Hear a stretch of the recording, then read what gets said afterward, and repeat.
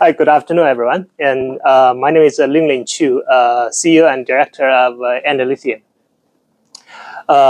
It's my pleasure to come to talk about our Aylmer Lithium project. Okay. Yeah, just look at this. This is about a 1-year-old diagram. Shows all these the deposits in the world, the hard rock lithium deposits in the world. And the interesting part is we can see these deposits seems like they favor some continents. These are diamond producing diamonds, and yeah, so we can see these deposits from Australia, and also like Australia has these world-class deposits, and also Africa has a world-class deposit.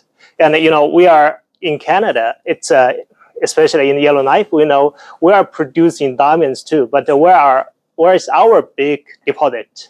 And so that is why we are talking about the Aylmer Lithium, and we're looking into deposit in future in this area rather than here.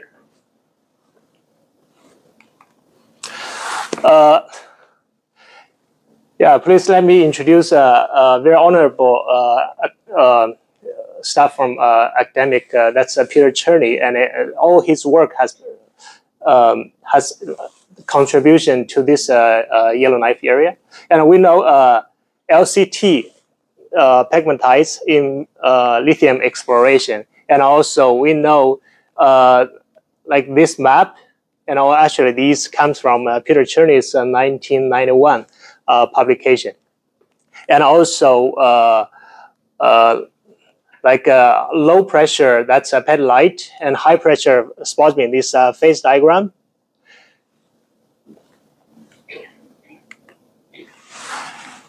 In 1990, he published its this distribution in Canada. So it's low pressure, so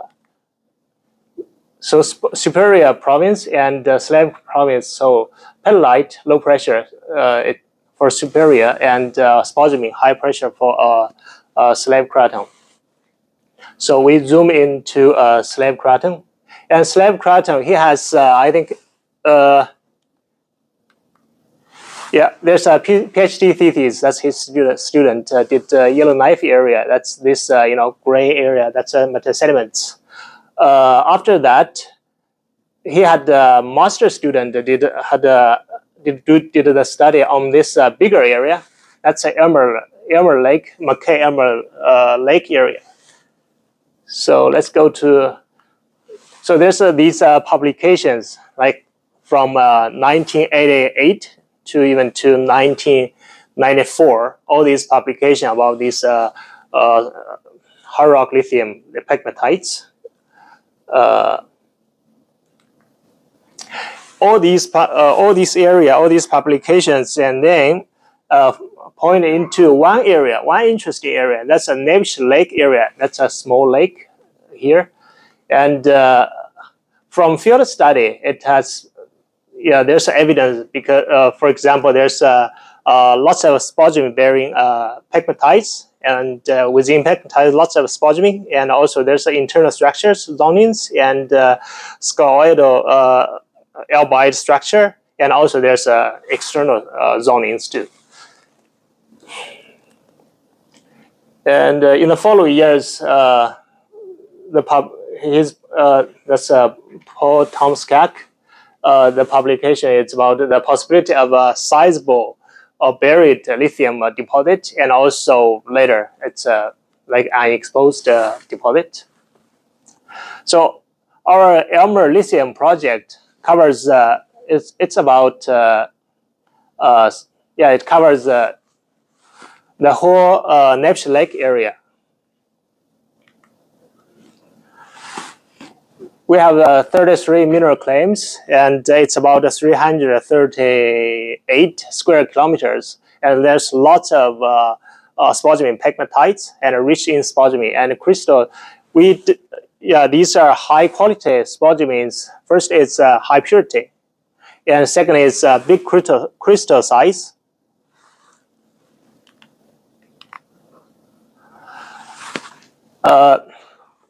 From Paul Tomascak's and also Peter Cerny's publication, there's a neb, reds, bird, and after that, in 2008, there's a ground prospecting. I also found this like yeast, and also there's a red extension 1, extension 2. So this is oh sorry, yeah. So this is neb area. These it's pretty much is covered by glacier, but these exposed spodumene, these outcrops we can see cannot really see.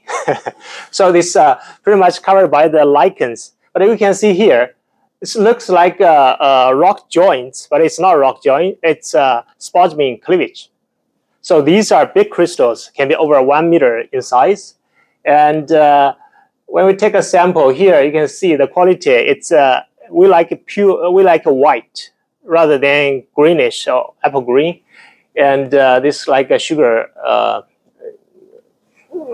rock sugar color. So over 7%, 7.35% lithium oxide, and also second vein we have sampled that's 7.2, and also it's snow white.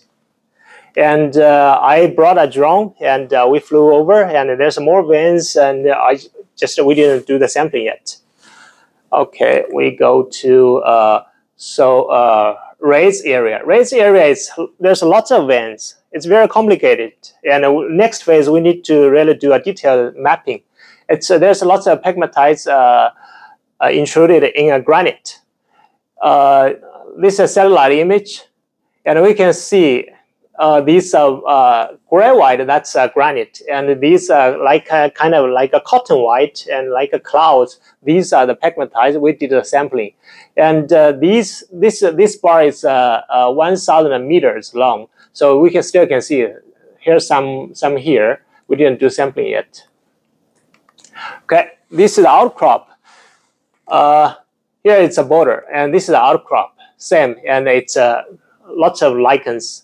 And assay gives 6.16% lithium oxide, and this one it's yeah, the surface is it's rough. This one is 7.3, and also there's some crystals. These are big crystals. Okay, we move to rate extension 1.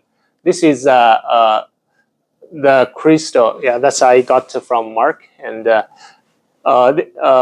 this is the spodumene. This is a fragment of spodumene from here. Really big sized, very big sized spodumene. You can see this is a hammer, and these are big crystals, and this is a hammer and this crystal. So it's this one is the length is more than 1 meter, and you can see it's not only long, it's wide too. And we move to extension 2, this area. Extension 2 is a little different. You can see these crystals are smaller, but they're still very big crystal, but smaller, like fingers, bigger than fingers. And seems like they have a direction. So we, like here, its texture is like a fiber texture. And we can see the color is a little pinkish. So there's some changes now. And we move to east. East is comparing to the west side, to the central side and the west side, and east side is more exposed. So we can see pretty much we can see a width of a vein, like this helicopter. This is about 40 meters wide, and so this is another vein helicopter, and you can see it extend to here and to the water pond, and this is another vein, and so there's lots of veins, but it seems like they are cut or displaced. So we zoom into this outcrop. So this rock, it's obviously red, pinkish red. So this and this is the white part, that's spodumene, and it looks like patches. So this sample, just write this rock, give a value, it's 4.26, because you can see there's a potassium feldspar. And if we only sample this spodumene, it doesn't matter. It's the rock is pink or white. All these spodumene, it's about can give about 7.6% lithium oxide, so it's very pure. Okay, and this is not our property, so I didn't visit, but I can collect the data. These are the red crosses. These are spodumene sampling. So put together. So there's a bird, Nebbish reds, and this is zoning from Tomascak. And so these are around this work. It's these three areas. Tomascak already did the research. So seems like we have first rim. It's surrounding the zoning. So the diameter is the perimeter. The perimeter is about 25 kilometers. And we have these left like this spot, and also red extension 2. Seems like it is a second rim. So it's the perimeter is about 40 kilometers. So we talk about some company talk about how long the mineralization zone. You can see we have different rims. So inner rim is 25, exterior more, and also we have these east. I think it's more rims, like 3, 4, 5, 6. We don't know how many. And the first rim, you still remember it's a white and a big spodumene crystal. So the whole rock is white, and so this is pretty much this plagioclase. That's albite, so albite spodumene, and we have still remember the east side. It's red, pinkish red, so that's more. It's feldspar is more potassium feldspar, and also we have red extension 2 that is pinkish. Kind of, it's not really clear just between them. So we have this, the zonation, the exterior zonation we have from inner to outside. It's albite spodumene, and then albite K-feldspar spodumene, and then to feldspar K-feldspar spodumene. So for this big crystal, in future it will be good for direct DSO shipping, just mining these big crystal, and that's just ready to ship. And for these smaller ones, probably can still do DSO, but I think there's other method. That's a DMS can get the concentrate out and the ship. Okay. Discussion 2. It's structure. These rim structures. This. At the center, there's a pegmatic leucogranite at the center. So these are just surround this this evolved S-type granite. So that's a structure. The intrusion cools down, so the volume shrink. There's these concentric fractures comes, and then that's we propose kind of this interpretation.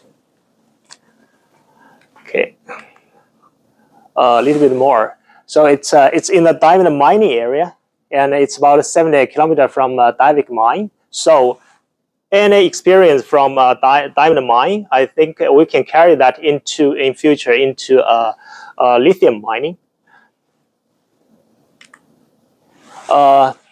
First, there's a winter road. This winter road, comparing to like Quebec and Ontario, it's different. It's special. It's 2 months operational. Others probably 2 weeks. Sometimes probably not.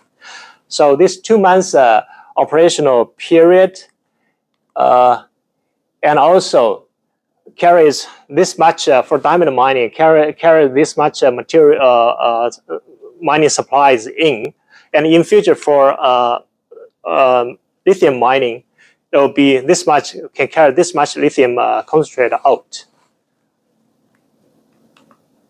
So, and also for powers, and currently I think the main power that is from diesel, and but you can see a diamond mine has this wind power. It's trying wind power, and also is building this solar power. So that's kind of unique in Northwest Territory too. Okay, yeah, thank you.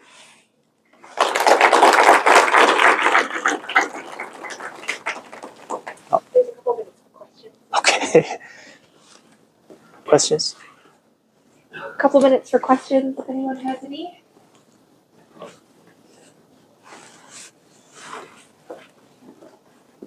Gives the variability in the grid for the model you propose. We go to that slide, please. Sorry, which slide? The proposed model for this one. Yeah. Is there any variability in the sizes of the spodumene as you call before? The center, what's on the outer rims of the intrusion? Sorry, you see the scale. These are the distance from the. You mean the distance from the intrusion is roughly here, and scale bar. There's a scale bar. Sorry, the scale is too big. This is about 10 kilometers. So from the intrusion to it's about 2 to 3 kilometers to the first rim. So that is net, rates, and bird. Bird I didn't visit. Probably it's different. If the bird is different, maybe we'll modify this rim a little bit. Thank you very much. Thank you.